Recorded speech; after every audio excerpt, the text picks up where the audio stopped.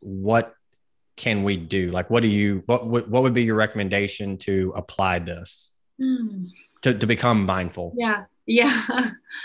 I think just diving in and doing something each day, shooting for something each day. And one thing I do when I'm feeling particularly busy is something called the box breath. And Okay. literally you can do it like at your computer. You could do it right now. And you just, you have this little box, which is your computer, your device.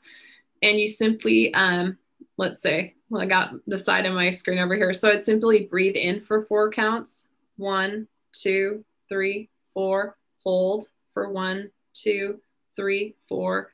Exhale 1, 2, 3, 4, and hold for 1, 2, 3, 4. And the counting might not have been perfect there, but the point is simply to bring your awareness back to your breath in kind of a calming manner.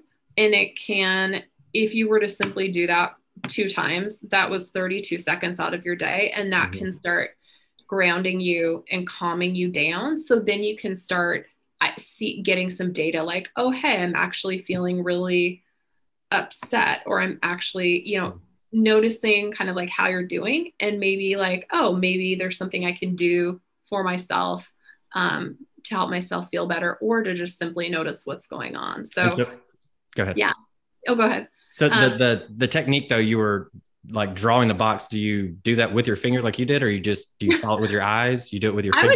I would just do it with your eyes. Okay. I don't know why I was doing it with my fingers to eliminate that it's a box, but it's really just a 4 breath, a 4 count hold, 4 count breath in, 4 count hold, 4 count exhale, and 4 count pause at the end of that.